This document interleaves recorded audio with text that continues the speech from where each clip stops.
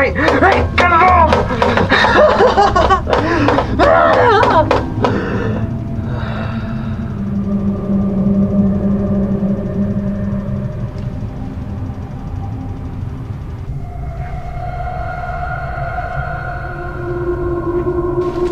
Roses are red, violets are blue. You'll be dead when the clowns get you.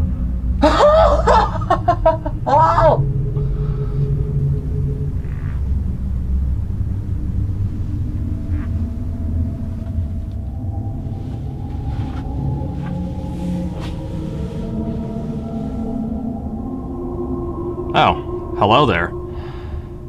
Have you ever watched a movie that made you question every little thing? Well, the Carnival of Souls seemed to do just that for me. This movie was made by only 6 people, actually, including the director himself. And as far as I know, the main actress, Candice Hilligos, was not included in that number. To think this movie was made with only $30,000, this low-budget horror movie, which equals to about $236,000 today, you know, as of 2016. But man, this movie was an inspiration to make The Night of the Living Dead in 1964, which was the movie that started the zombie craze. How? Why? Well, let's go and take a look at the story and see if we can grab a lot of those answers. This being the Carnival of Souls. So the movie begins where a group of males in this car ask this group of females if they want to drag race. Now, unlike any other movie, this one begins quite abruptly, which is actually really freaking cool. Now what I don't understand is why this happens.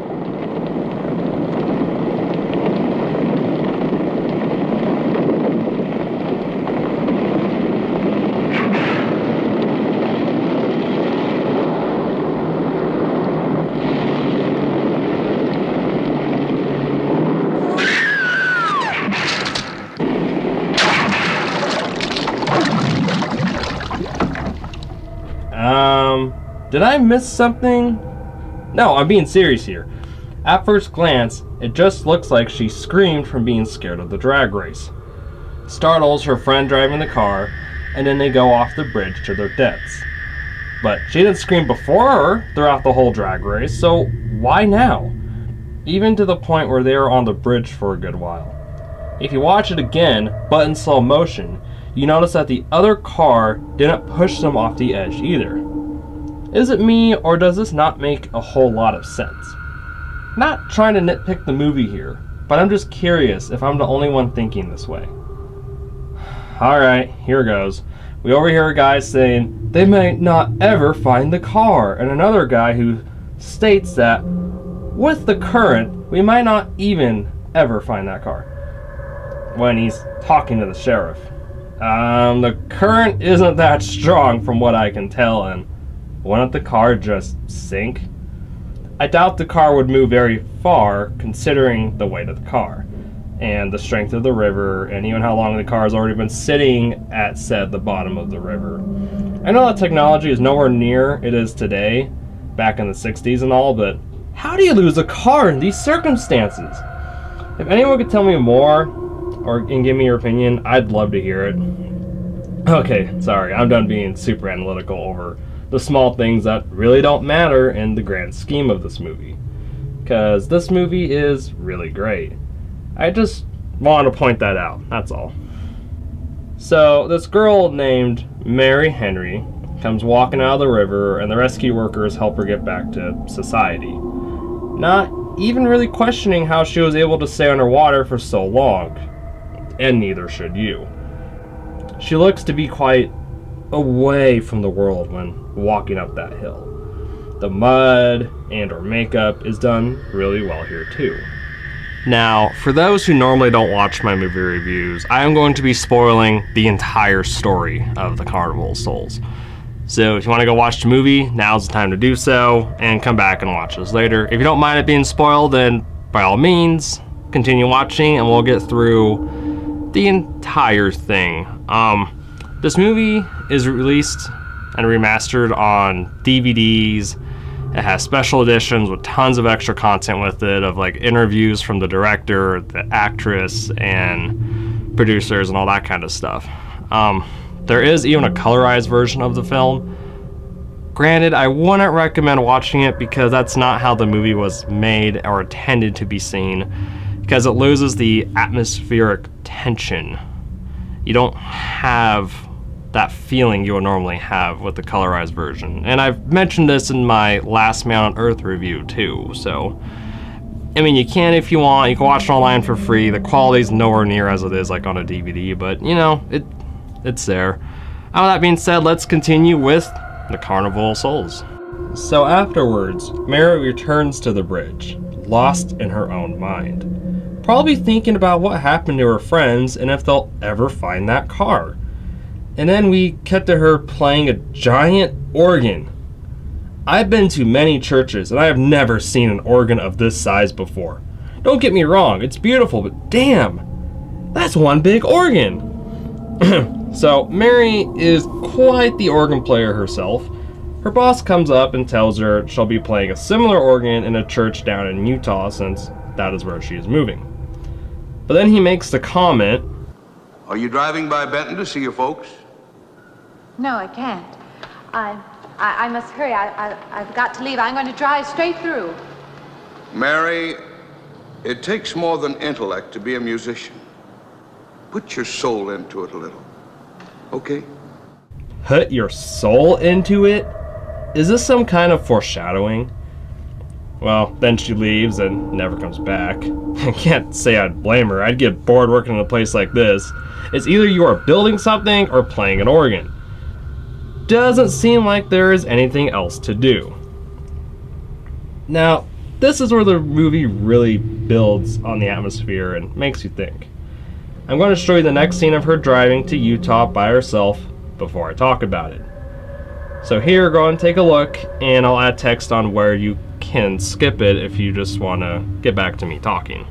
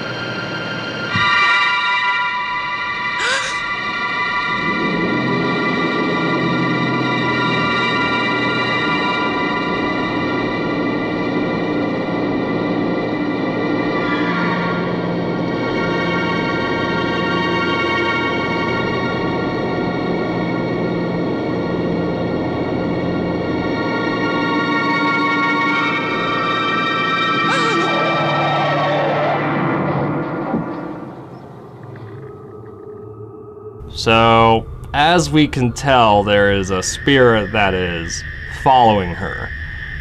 Is he one from the river? Or is he here to bring her back to the dead? Mary ends up asking a gas station attendant about an abandoned building that she saw upon driving into Utah. It used to be a carnival of some sorts. Upon getting situated at her new home, she goes to the church and begins to get comfortable in her new job.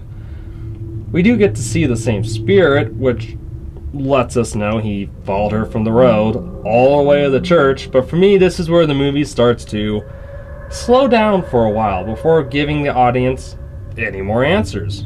I mean, I don't mind Mary playing the organ and all the symbolism, but it's the new love interest that really bothers me. We get introduced to some guy named Jolene, also known as Mr. Linden. He's a typical sleazeball whose only gain is to pick up pretty girls. He comes across as self-centered while Mary is, of course, in and out of focus with herself. For someone who may or may not be dead, the conversations come across as not that interesting between the two. I understand we need character development and need to move the story forward, but it feels more forced and awkward more than anything. I would have preferred if these sections were cut and replaced with development from the world of the dead and the passing of souls with characters who instead understand what this connection is.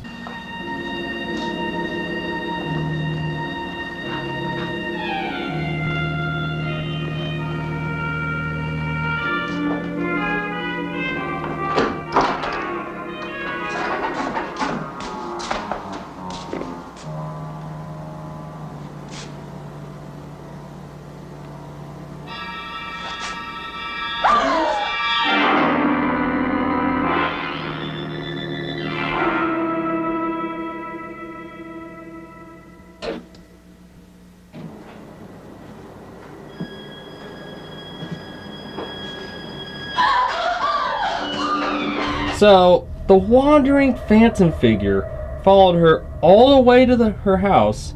However, upon the first time, he doesn't do anything.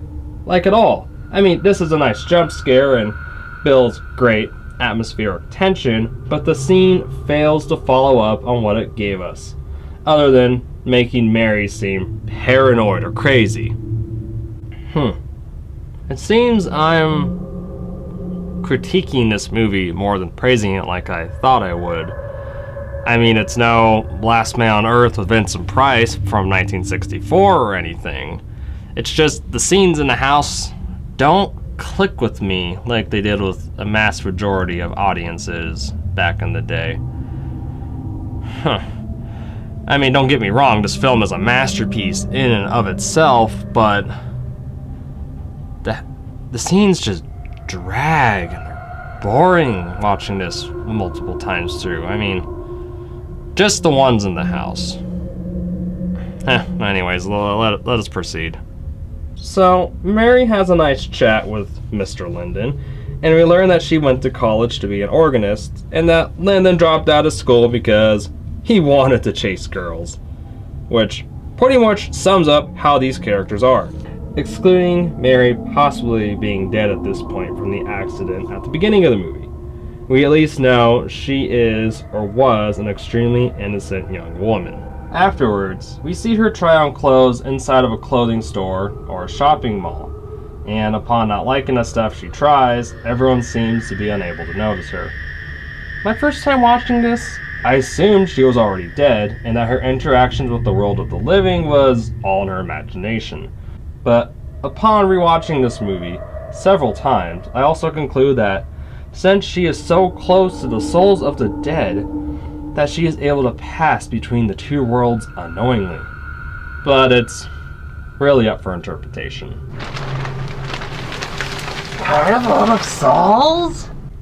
Yes, that is the movie I'm reviewing. Does it have clowns? Actually, no. It doesn't involve clowns. Just souls. Oh, what a shame. Now, can you please leave? I have a review I'd like to finish.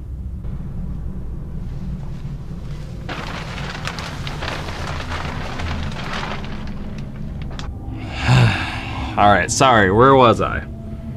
So, after running to a park, she encounters a doctor whom is willing to help her. He tends to be very direct with her and trying to get answers, but concludes that everything that is happening to her is up to her imagination. We figure out that Mary has no desire for love or attachments for other human beings. Keep that in mind for later. Now, Mary ends up going to the carnival right after in search of some answers. And for me, the visuals here are strong and very atmospheric. Just watch for yourself and you'll see what I'm talking about. Now, the clip I'm about to show you is a little over 3 minutes long, so feel free to skip ahead if you do not want to see the whole thing.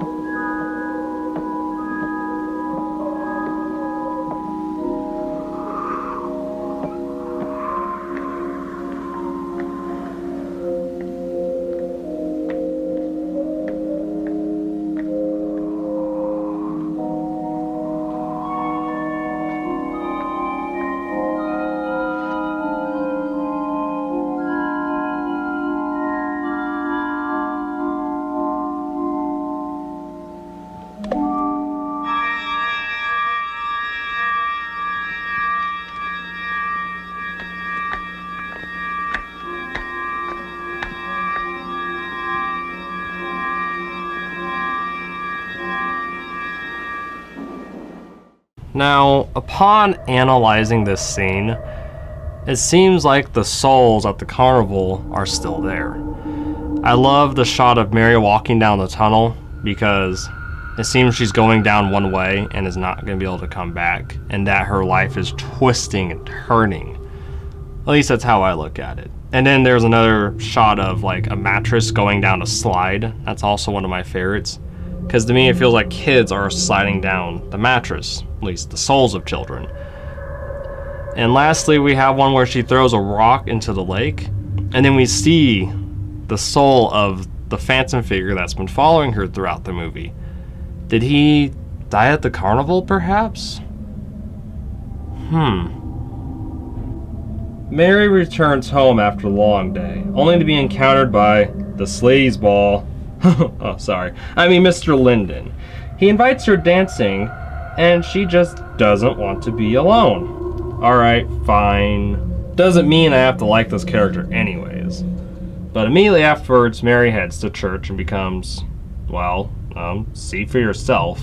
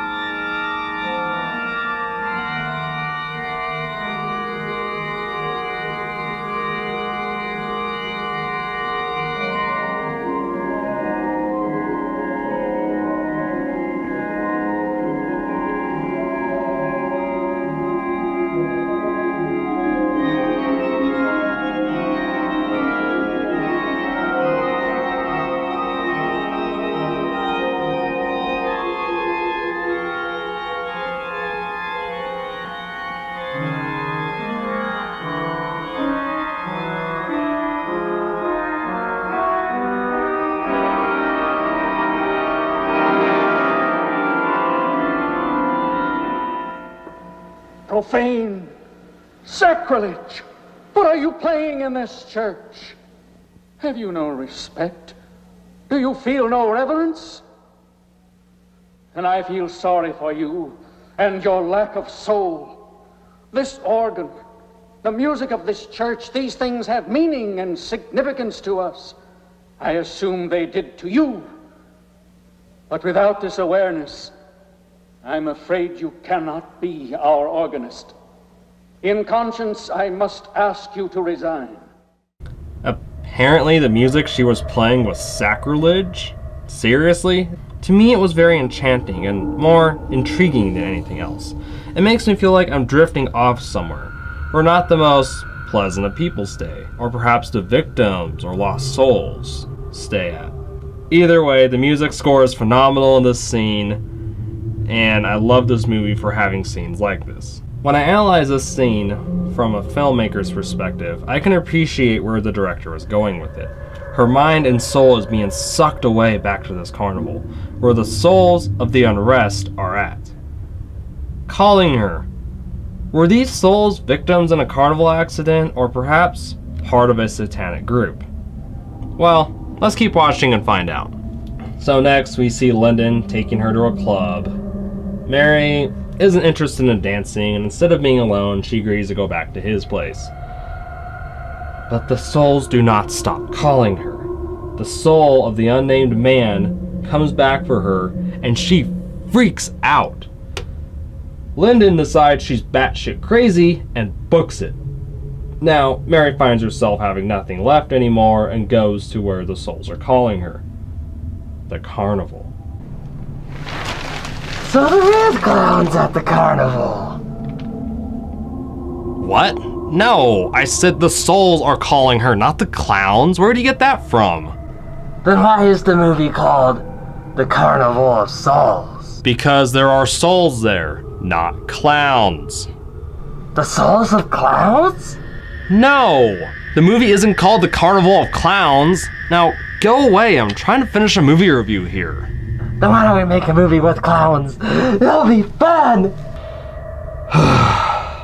I already have films and stuff planned with clowns. Now do us all a favor and beat it. Go back to your little room where you have fun with your toys. My toys? You do know I'm a little bit crazy, right? Okay, I lied. I'm really crazy. Leave now. You're no fun. I'll be back though.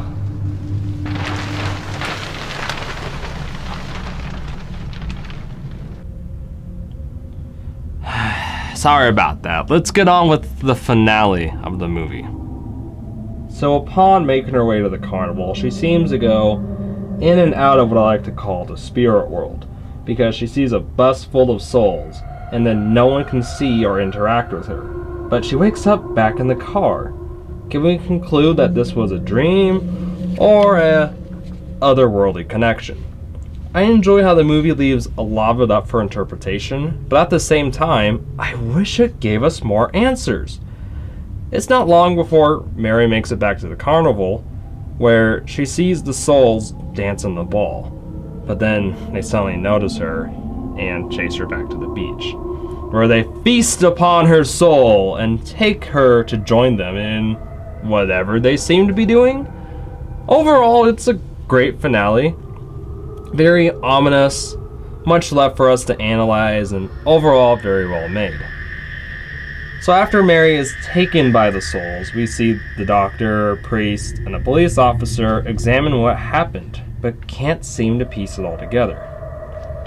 Next, Mary's body is found inside of the car this entire time. It seems she had an effect on the people around her, but she's been dead this whole time. From the way I see it, her soul was wandering, and it's how she was able to interact with the world of the living on and off. But why do the souls of the carnival want her? What is her connection to them? What is their goal? Who is Mary really? I don't mind a movie challenging me to think so heavily about its subject matter, but I also expected more. It's okay to leave the viewer questioning and talking about your film, but this is a movie that leaves me more empty than satisfied. Overall, it's a really great film and a classic for its time, don't get me wrong. But no matter the film, the audience should at least have a couple more answers, and perhaps a better ending. Finally done, eh? Well, I am done with your shit and your shitty movie for alienating clowns. Whoa, hold on, okay? This movie has nothing against clowns.